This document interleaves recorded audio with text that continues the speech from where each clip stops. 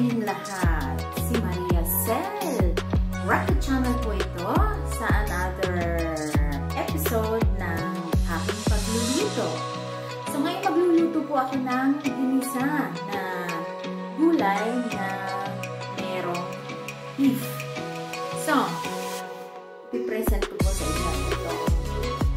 Siyempre, kailangan ko ng bawang, sibuyas, at saka hot chili. Then, meron po ako tayo dito na ginawa ako ng iniwa, carrots, beans, and bell pepper, red and yellow. Then, ang beef po natin, minarinate ko siya sa soy sauce, bawang, at oyster sauce. At syempre, ang hindi mawawala ang pepper. Na? Then, meron po ako dito na zucchini na hiniwa at saka ang repolyo. So, tayo po ay magsisimula na. Syempre, hindi mawawalang asin at ang ating paminta. Diba? So, stay tuned po. So, ngayon, mainit na po ang ating oil. So, mag-a-add po tayo na ngayon. Maglalagay tayo pala ng oil. 2 tablespoon na.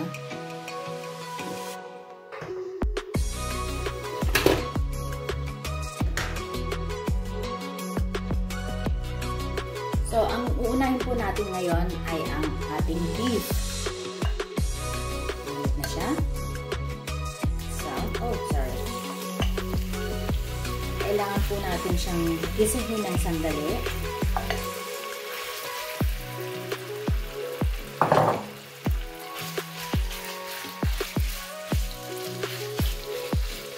So, mga 3 to 5 minutes. Kailangan natin siyang tanggalin para hindi tumigas.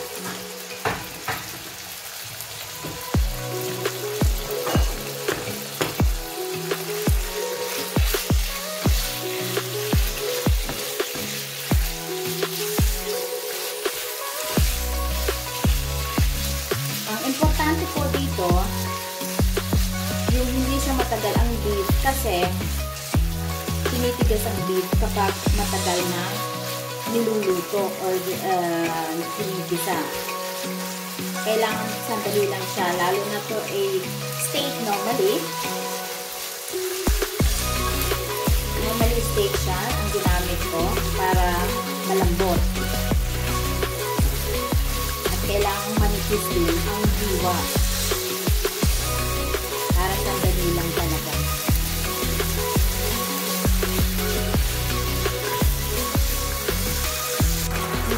Na po siya ngayon.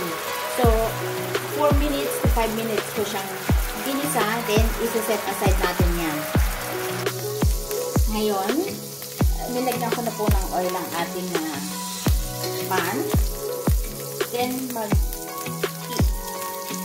i-press ko na lang itong ang tawag dito. Ang garlic. Ayan. Sandali lang yun.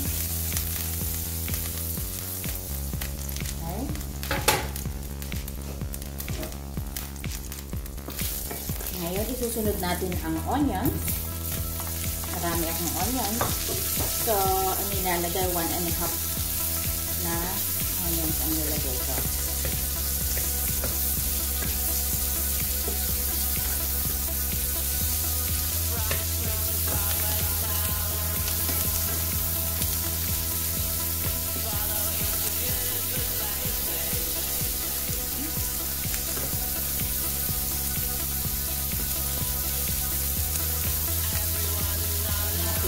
Lang, 1 and a half, 15 minutes.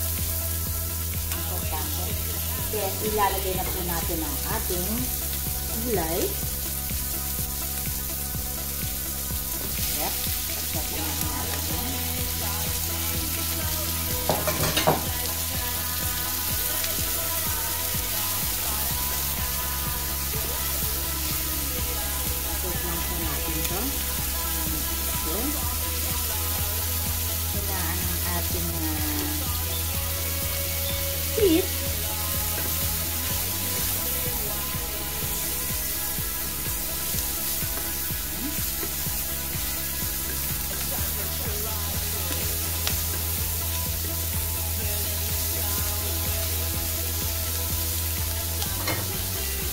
mag-a-add po tayo ng konting toyo.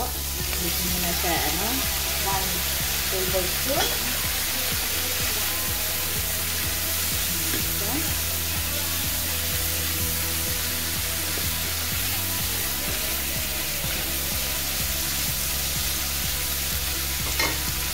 Ngayon ilalagay ko na po ang repolyo natin. At ang zucchini.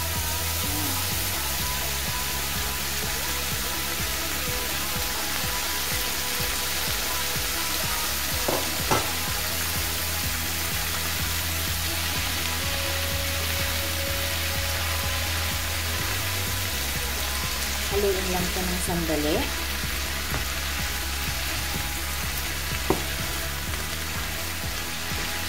Very easy lang.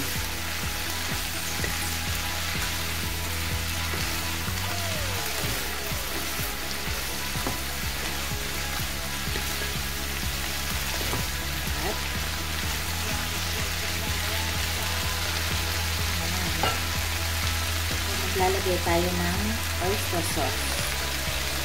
Hindi ako muna maglalagay ng asin kasi may soy sauce siya at saka may oyster sauce.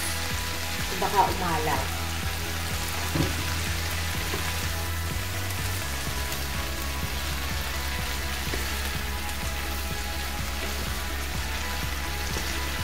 Sa mga vegetarian dyan, ito lang, ganyan.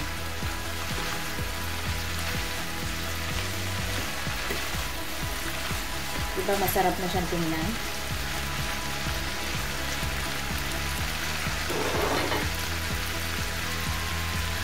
Takpan natin ng sandali. Mga 2 minutes. So, mga kapatid, tapos na po ang ating 2 minutes. Bubuksan ko na siya. Hindi ako nag-add ng tubig. Kasi, magkakaroon siya ng sarili niyang sauce. Diba? O, ayan. So, i-add ko na po ngayon ang ating beef.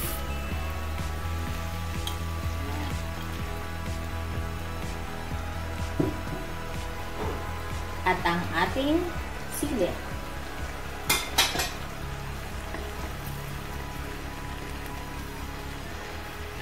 Diba? Mukha nang masarap.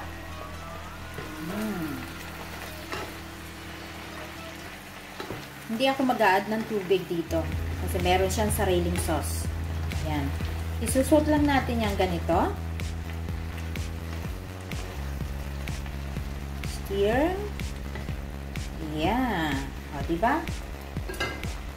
Then, i-add na po natin ang ating paminta.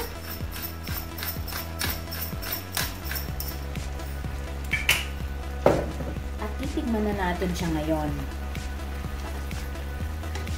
Siya po ay tapos na. Nakikita nyo. Hindi dapat masyadong matagal kasi hindi na maganda pag overcook na ang mga gulay. So, ganyan lang po siya. Napakadali, di ba? So, titigman natin kung ang kanyang alat ay okay na.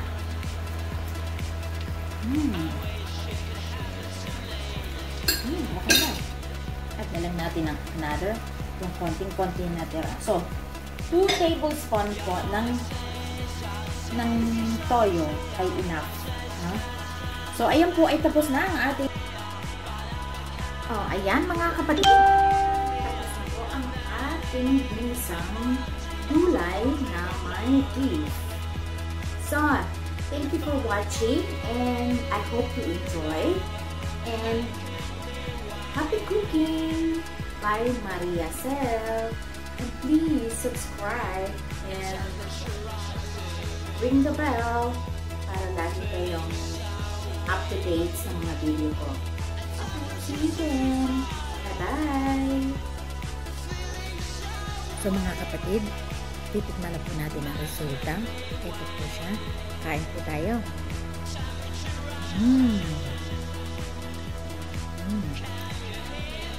Tamang-tama ang lasa. Kailangan po lang talaga hindi siya matagal lulutuin.